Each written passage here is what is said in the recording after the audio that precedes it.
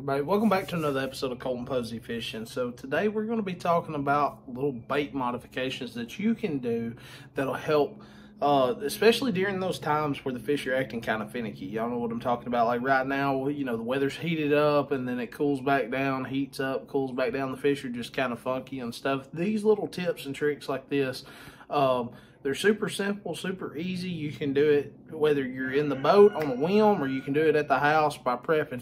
Don't forget, guys, also, we got members only now. If you want to get these videos early, make sure to join that. It's $2 a month. Helps me out a whole lot. Helps me with my equipment and all different kinds of stuff, gas, all that good stuff. So I appreciate it if you can, afford to do that. If you can't, it's cool either way. I appreciate you stopping by. Don't forget to like and subscribe. Also, it helps me out a whole lot. So stay tuned. This is something you don't want to miss.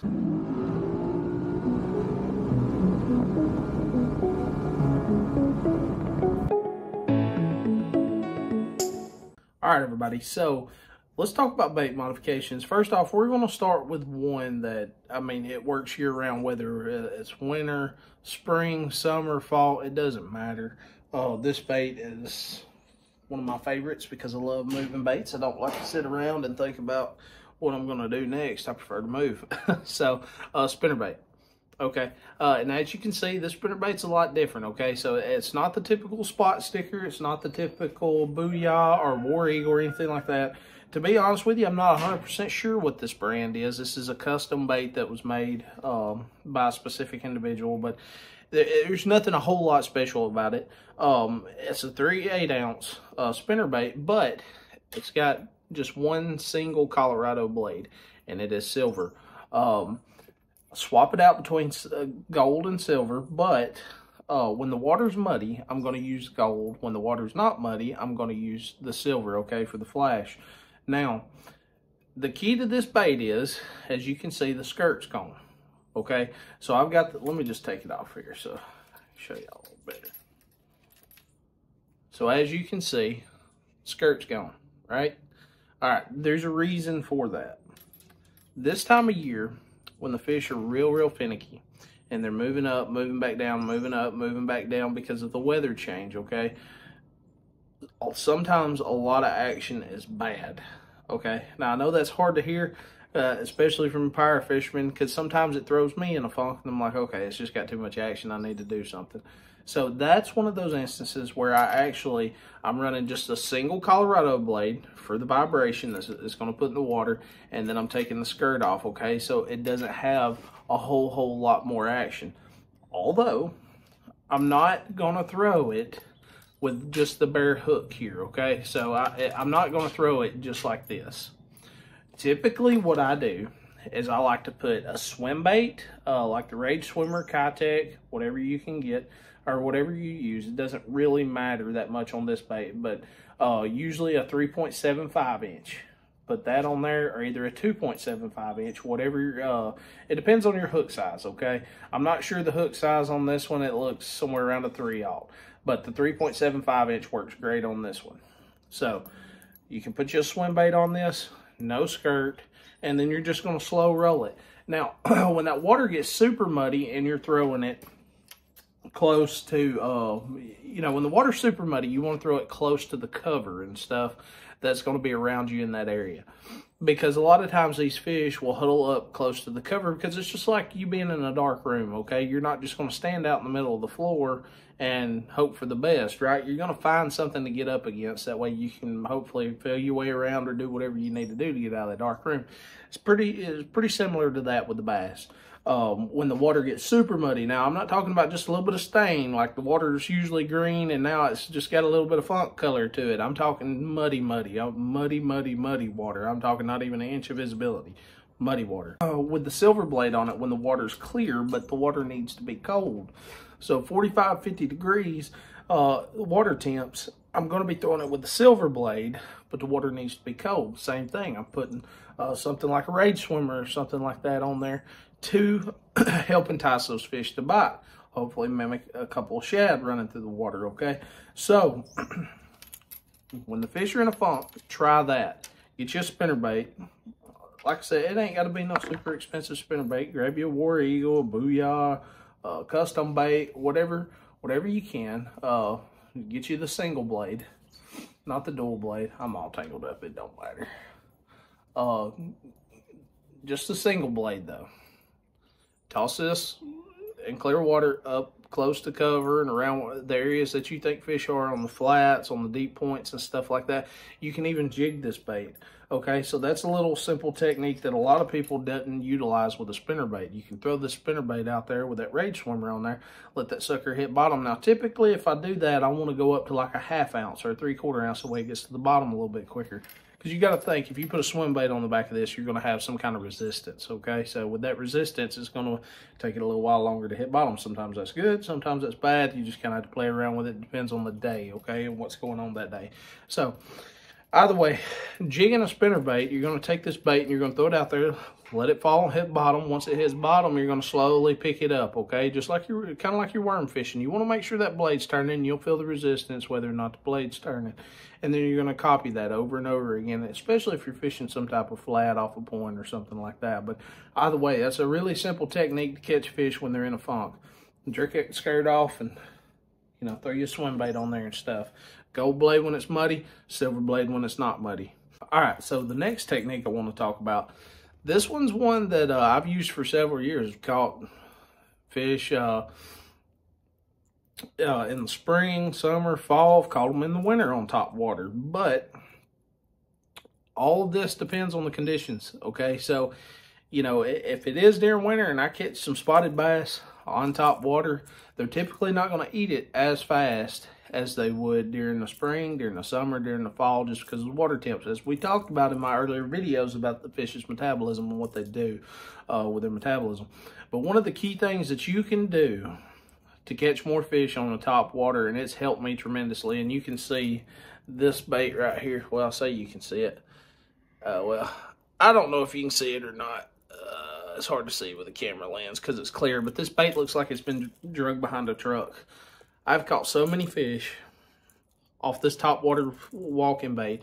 This is the Strike King Sexy Dog Jr., but this is the nude version, so it's completely clear.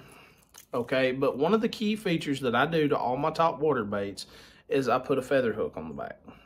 Okay, the reason I put the feather hook on the back is because typically we're fishing threadfin shad or some type of shad pattern with the top water baits.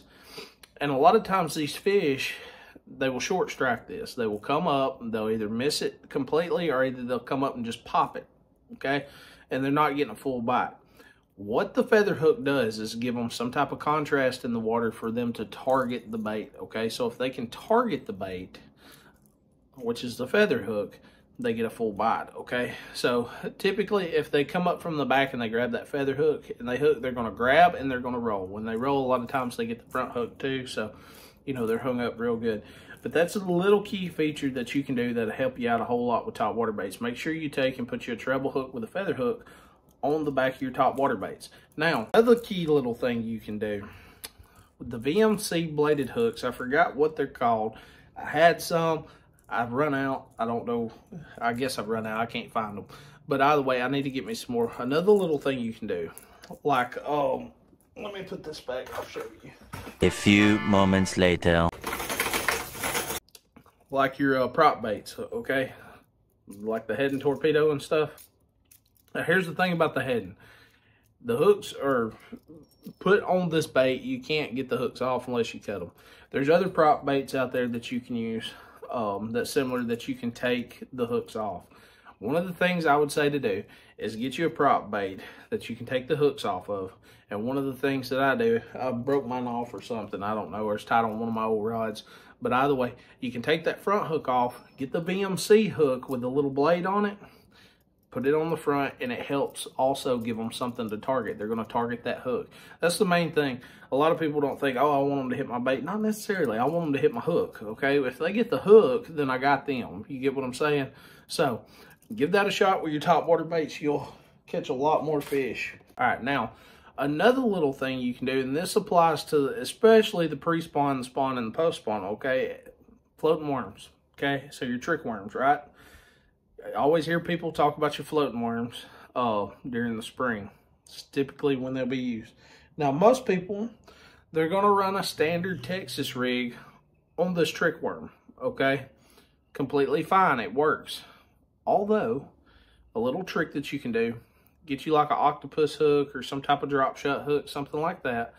You can nose hook this bait, okay? And it's going to give it that same action, okay? The only downside is, or I say it's going to give it the same action, it's going to give it a little bit more action. The only downside is you can miss a lot of fish because you've only got the nose of this bait hooked, okay? So you're going to have to slow this process down a little bit to make sure your hookup ratio is good. It's kind of like when a frog, when you're fishing with a frog and the bass comes up, eats the frog and pulls it underwater. It's kind of the same concept. You want to let them come up and eat it, but you want to give it just a second before you set the hook, okay?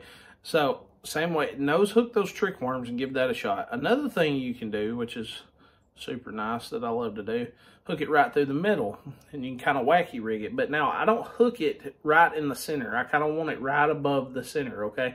So it's going to give it, it's kind of going to give it that wacky style, but a little bit different action. It's something that they don't see a whole lot, and sometimes those real finicky fish, this helps out a whole lot. But typically I'm running this weightless. Now, if the fish are not coming up and eating it, I'll put a super small bullet weight above this, super small, and then I'll peg it, okay? That way it stays close to the hook. That'll help it get to the bottom and you can fish it a little bit quicker. Helps a whole lot. Now with the fluke, this is a technique that really I just thought up one day. I don't know if anybody else does it. If you do, let me know down in the comments below. But I was having issues during the spring after a bunch of people started fishing with flukes. The fish kind of become accustomed to seeing the fluke. So they were still coming up after it, but they were short striking it, and I couldn't really figure out what I needed to do. Here's a little trick that you can do when you're rigging up these flukes that helps tremendously. So these are the Gamakatsu like little leader hooks or something like that. It's a trailer hook basically. It's a treble hook. What you're going to do is you're going to Texas rig your fluke, okay? So what I want you to do, I just want you to imagine you here, we'll just use this worm. All right, so go back to being a child in kindergarten. We're going to fake and pretend that this is a fluke. All right, so we're going to Texas rig this fluke just like this, right? So we got this bait coming up. Now, before you put the hook in the worm, you're going to take this hook and you're going to put it up here. I typically slide it all the way up to the bend in the hook, just like this, okay? Now, once I do that, I'm going to standard Texas rig my fluke, just like that. Now, what that's going to do, I'm going to bring the back and just barely hook it into the skin, just like that. So that treble hook and your regular hook is going to sit together on that fluke. It's still going to have that tail action on your super fluke, whatever kind of fluke you use, but your hookup ratio is going to be a lot better. Now, if they're not even getting this and they're striking way behind it, you can take that same hook, slide it all the way back, just like this. You may have to trim a little bit of your fluke off so your fluke's not hitting the hook. But you can take, and while you're running this, once you let that sit still, that hook's going to sit like this.